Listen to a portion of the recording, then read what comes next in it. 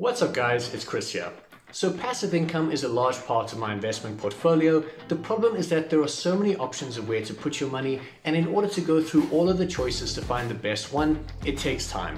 Often it can take many hours to go through all the details to know for sure that where you're putting your money is the best possible place for it to grow your capital and to pay you passive income on a regular basis. But the nice thing about this channel is that even though I usually do that research anyway, I can now share the results of that research with you guys to help on your investing journey. So that's why in today's episode, we're going to be breaking down every single income-focused ETF and unit trust that's available on EasyEquities in South Africa to see which is the best, which is the worst, and when you break it down to the pure statistics, what is the absolute top performing fund that you could put your money into. So let's get started.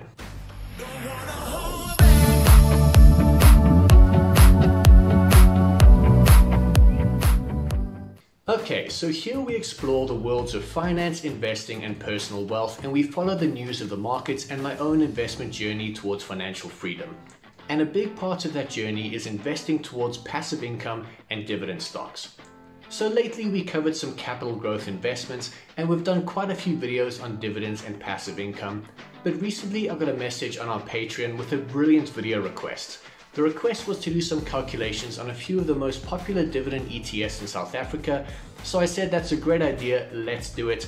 But I also thought let's take it a step further. Because usually when I invest, I'll compare all of the competitors to see which one is the best and only then invest my money. And although I have about 45,000 Rand in a couple of these we're going to go through now, maybe things have changed, or maybe there are others I haven't looked at, and maybe my money is not in the best place and I actually have to move all of it to a better investment. So after this message, I hunkered down and I spent hours and hours researching all of the income-focused ETFs and unit trusts on EasyEquities using key metrics and statistics to see what will actually give you the best return. So in this video, I'm going to share those results with you, and at the end of the video, show you with a spreadsheet that you can use to estimate your returns using all of the 17 different investments that we go through today. But what exactly are we looking for? Well, firstly, we are not looking at individual stocks because there are so many factors that affect individual companies, and we've done a few of those videos on the channel. What we're looking at are the ETFs and unit trusts because they are well diversified across different industries and cash investments and less risk over the long term, which means we can compare all of these investments with the same metrics, basically apples with apples. Next, we will only be looking at income-focused funds. Now yes, there are many ETFs and unit trusts that will pay you income, like the Satrix 40 or the FINI 15, which mostly have lower percentages like 1 to 3%. But we want to look at the funds which were designed specifically to generate you the best income possible. Now, property ETFs are also a great source of income, but because that is a whole industry in itself, it requires different criteria and property market analysis separate to this. So we'll do that comparison in another video, but if you want to see that, then just subscribe to the channel. Okay, so for Rand ETFs and unit trusts in EasyEquities, there are a total of 17 different options that fall within the income generating focus category. Let's list them all right here.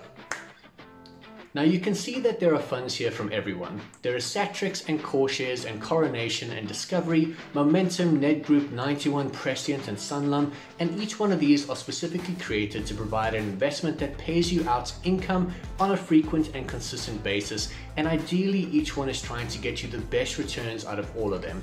So maybe you already have some or more of these in your portfolio, but we're going to put them to the test against all of the others and see which one comes out on top. So as we get to the results, what exactly are we comparing? Well, the obvious one will be the percentage of dividends that it pays you a year. We'll also look at how often it pays you. Is it once a year, twice, quarterly or monthly? That's the distribution frequency. But we also have to know how much it will cost us. So we're going to be looking at the total expense ratio, which is how much the company like Satrix or Coronation is going to charge you yearly for managing your funds. And then the last thing we have to consider is our capital. So the money that we put in, say 1,000 Rand or 10,000 Rand, what is going to happen to it? And is it going to grow, stay the same or disappear? That is the risk of the fund. And lastly, we'll look at the previous 6 months and 12 months growth of these funds to see how the share price has performed. So that is what we'll be comparing. But remember to keep in mind that if a fund is paying 5% today, it might not pay the same next year. And if the fund grew 10% last year, there is no telling what the next 6 or 12 months will be. So this data is what we can get from the funds currently. But if you're looking to invest in any of them, make sure to do your own research and look through the detail before you make your final decision. Now, everything we're going to go through now, you can find yourself by Googling the fund and looking through their MDD or minimum disclosure document. So after a few hours of data gathering, here are the official results. Okay, I know, that's a lot of data. So let's go through it. First, you'll see the name of the fund as well as the short ticker code. Then the type of investment, either ETF or unit trust. Interestingly, there are 3 ETFs and 14 unit trusts. That's because unit trusts are allowed to invest in other investment types like money market linked cash accounts or government bonds or even other ETFs and unit trusts. So for dividends, it gives you more options for income generation to pay to investors. Then we have the risk. Now, I didn't come up with these entries. Every fund in their minimum disclosure document is required to put a risk rating. So we have copied over exactly as the fund manager has ranked the risk of their funds, all the way from low or 1 out of 5 up to aggressive for the ETF because it's mostly equities, and we will see that in the 1-year growth, but we'll get to that. Then the distribution frequency, or basically how often it pays you income, which goes from twice a year all the way up to monthly, but many, as you can see, are quarterly, and we have the months they pay you if the fund provided it. Then the magic numbers, which tell us so much about the story. You have your dividend percentage, or how much it pays you per year, followed by the expense ratio, or how much it's going to cost you, and lastly how the fund's price has performed over the last year and 6 months, which also tells us a lot. So let's get to the elephant in the room. Which fund is the best and which is the worst? Now, honestly, this is where I always get surprised in this job because so much of the time it is just never simple. But it all depends on what you're looking for. When it comes to dividend income, the absolute worst performer is the Core Shares Global DivTrax ETF with a dividend percentage of just 1.78%. Now, you can double that return with most normal savings accounts. But when it comes to capital growth, it is also the best performer with 15.3% profit over the last year. Now, when it comes to the worst performer in capital growth, we have the Satrix Divi ETF with a 14.2% loss. But when it comes to dividend income, this ETF is also the best income with 8.81% a year. So here we can see that with ETFs, you typically have a higher risk, and so it tends to swing big either way. The global markets have grown well this year, so prices are high and dividends are low, but our local markets haven't performed as well, so prices are low, but because of the low prices, dividends are high. But although one was too hot and one was too cold, it seems one got it just right. Probably the absolute best performer overall in this entire table is also our third ETF, which is the Core Shares DivTrax ETF, because here you can see it has the next best dividend income with 7.49%, which is a really great income, paid quarterly, and for capital growth it still has impressive results with the highest growth in 6 months at 12% and not a bad 1 year with 3% positive, plus a low expense ratio at 0.4%. So according to all the numbers, this ETF has the best performance currently. But keep in mind, this ETF has holdings in Process, Naspers, Goldfields, Exora Resources, Kumba Iron, African Rainbow Minerals, and others. So it is high in tech and mining, which are industries that are performing well but can be volatile too. So let's also take a look at the lower risk unit trusts.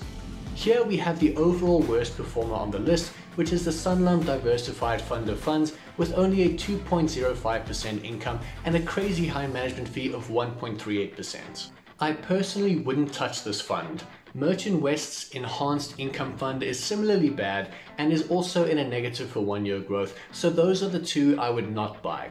But I'm happy to see that 2 of the best performing unit trusts are 2 that I have been invested in for a couple of years now, and that is the Coronation Strategic Income Fund, paying quarterly at 7% income and 0.8% fee. Our actual share is up 1.7%, so I'm happy there, and the Prescient Income Provider that pays us monthly at 6.5% income and 0.6% fee, and that is up in a small positive as well.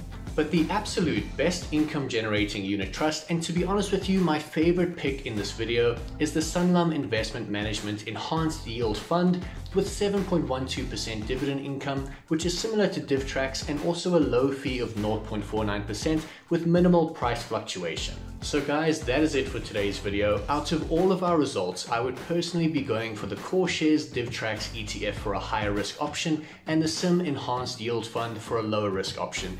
Both of them pay pretty much the same in passive income, but the difference will be the risk on your capital for either higher risk, higher returns, or a lower risk of losing your capital. So if you want to test out all of these funds with your investments, I've put together a spreadsheet that will populate exactly how much you'll make by year and by month based on past dividend payments and how much it will roughly cost you each year. So all you need to do is put in how much you want to invest from 1 Rand, or say 7,426 Rand and 13 cents, and the table will fill in automatically to give you an idea of where you might want to put your money for some passive income. You'll find this on the $1 Patreon tier in the description link, and free if you're an existing Casual Cash Club member. You'll also get access to message one-on-one and ask any questions. So if you enjoyed the video, please give it a like, share with a friend, and subscribe if you haven't already. But until then, I'll see you guys next time, as always, on Casual Cash. Cheers.